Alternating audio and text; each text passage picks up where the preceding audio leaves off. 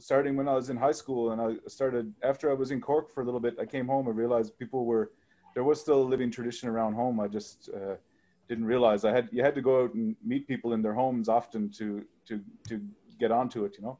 Anyway, so this is a man named Sidney Goozney in a place called Parsons Pond, and he got me over one afternoon and sang a whole bunch of songs that he learned when he worked in the lumber woods cutting wood, and different people would be coming from all over, and they'd learn songs with each other's over long evenings, and then they'd go home to their own places and bring the songs with them. So this is one that he sang for me that day, just one called My Brother John. Oh, first when I came in this world, my troubles they began, because I had a brother John, we proved to be a twin. We looked like one another, you couldn't tell one from the other, and often I would bear the blame for looking like my brother.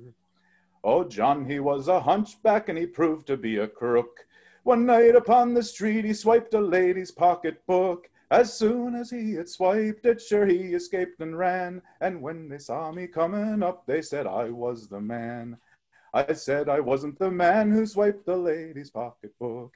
The cop, he cracked me on the pole, me knees they fairly shook. He didn't believe I had a twin, we looked like one another, and I spent the night a jailbird for looking like my brother.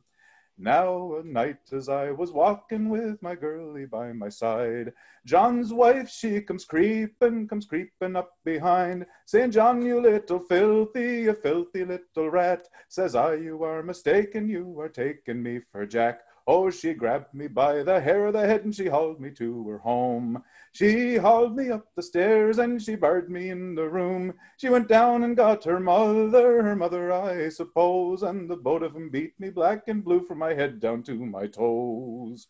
Now time went by, old John got sick and died.